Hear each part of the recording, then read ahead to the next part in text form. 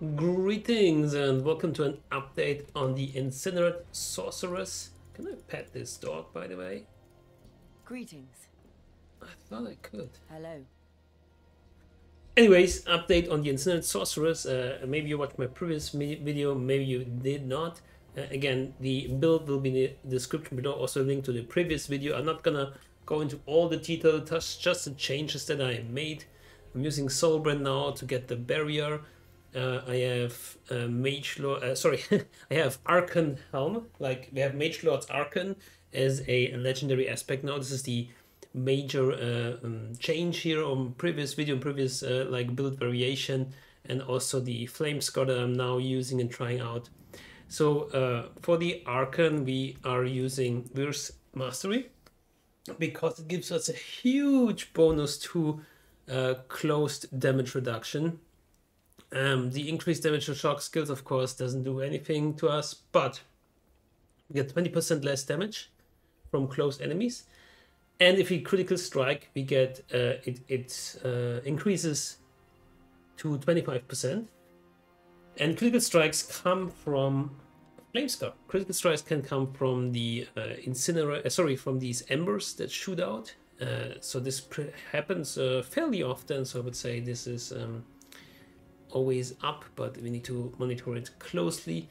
And then the aspect itself gives us up to 26.4, or if it's max, 27% damage reduction from close enemies again. So we have 27 and 25, we have like 52% less damage from close enemies. That's like huge. And it's worthwhile the damage that we lose from combustion, which is, you know, it's like 20% plus like, I don't know, maybe 6 or something, depending on like the exact enchantments that we use. So other than that, I also use now Fireball enchantment because I have a lot of lucky hit chance on my Flamescar. I have plus 10 to incinerate here. I have plus 5 to incinerate on my gauntlets. So overall we have a level 20 incinerate, which kind of makes up for the loss of damage that we would have with a two-hand staff, but more testing needs to be done because the base damage now of incinerate is so much higher.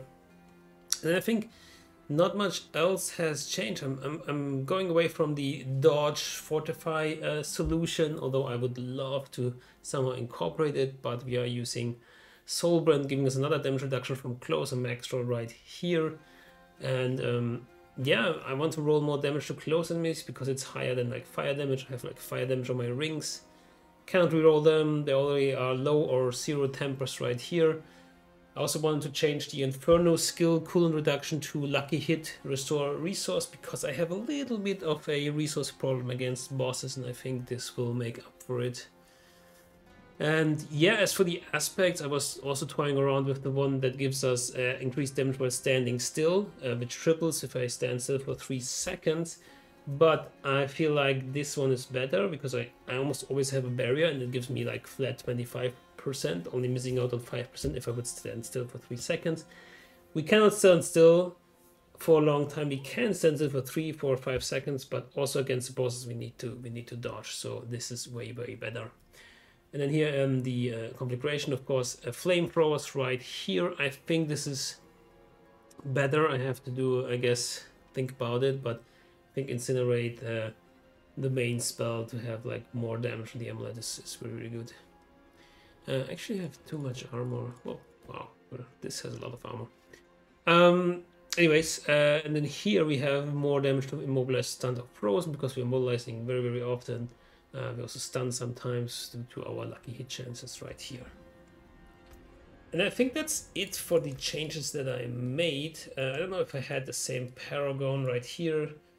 I got rid of Searing Heart and this whole tree here up here because Searing Heart doesn't do much for us, and I want to get another glyph going. So I have Exploit here right now, and I have the control here, more damage to crowd control and increased damage to stunned or frozen, which happens in okay amount of time. Still need to toy around. That's like the best way to do things.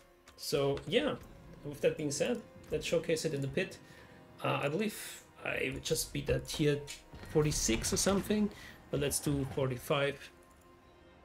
And yeah, we I still want to toy around how to get more defensive skills or more cooldown reduction, because I'm using my defensive skills fairly often just to be on the safe side.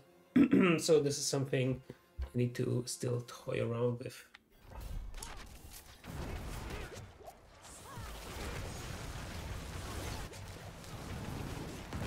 But basically, you know, rotate through your defensive skills, and also Inferno is very nice. You can see, like, damage-wise, like, we're not like one-shotting stuff. We did lose some damage, but we are surviving very, very well, despite being like right in the face of everything. Of course, we have some freezes, and then again, I want to get more rolls on lucky hit chance to stun or to freeze, so that the enemies cannot hurt us. I'm also thinking of the aspect that dazes on lucky hit. I feel like that could be nice. Daze means they cannot attack. That was crowd control. But I would swap out. I would need to swap out something like the one that gives me lucky hit while having a barrier, and there's a lot of lucky hit. Not sure how it computes, but you can see like immobilize pops up fairly often. Sometimes we crit. Again, that's our Flamescar. It doesn't happen too often, but every now and then, which is enough, because then Vyrs key passive will give us 25% reduced damage from close for 3 seconds. And yeah, keep potions up for like barrier. Always chuck like a potion every few seconds to get like a barrier. There's enough potions dropping normally. I hate these monsters, they always stun me. But you can see even then, we are doing pretty well, I would say.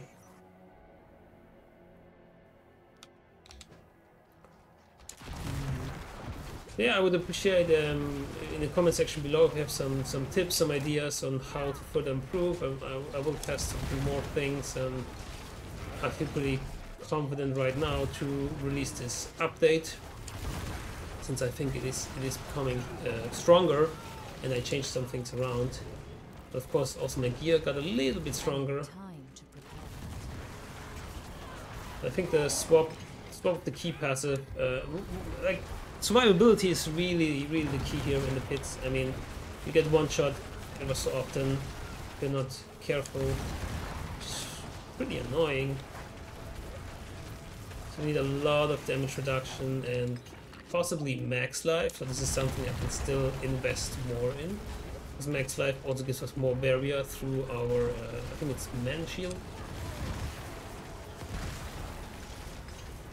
which is a barrier based on the max life. I don't know if Ice Barrier is also based on max life. Let's see. Wait. Of your base life, so not max life. That's disappointing.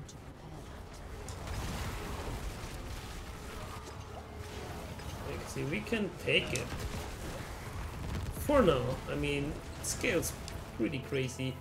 Also, I'm not super lucky with, super happy with Firewall. Lucky hit chance to cast Firewall, but I really. Oh, by the way, I need some potion. I most often use the lucky hit one. I know that Holy Bolts is very strong, but I try to live without it. So I'm trying to get more lucky hit chance. Of course, the attack speed doesn't do anything for us. So I'm not really happy with Firewall enchantment, but like in bosses I think it's very effective. Could die here if I'm not careful. You can see the stagger goes up fairly okay. It could be better, but then it's staggered. Like you see, we do like almost, yeah. I saw 4 million right here, so that's good. So I'm also missing still the Temper Manual Worldly Fortune Legendary, which gives me a higher chance on lucky hit to like stun or freeze or something. Boom! There you go! Tier 45. So I'm confident I can clear tier 50 with this. And then we need to see, I need to be careful about the bosses and then dodge more stuff Because right now I'm just standing and stuff. Haven't been one shot since I made the transition to a Vyrs Mastery Key passive. So yeah, there you go. This is the update to Incinerate Build. I hope you liked this video. If you did, give it a like and consider subscribing so I know to output more videos like this in the future. Until then, good luck, have fun, and goodbye.